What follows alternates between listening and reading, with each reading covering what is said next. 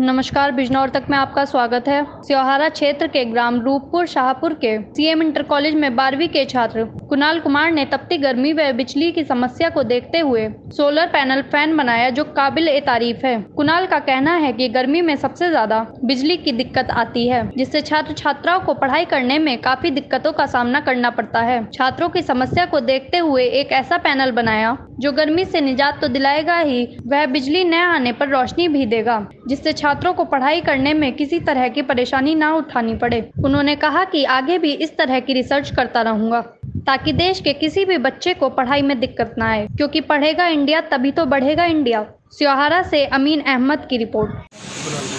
कुणाल, ये जो आपने पैनल बनाया, सोलर पैनल, इसे क्या देखते हुए बनाया, क्या करना चाहते हैं आप? बच्चों को गर्मी लगती है ना, उसके लिए बनाया गया है, क्योंकि लाइट की कमी रहती है।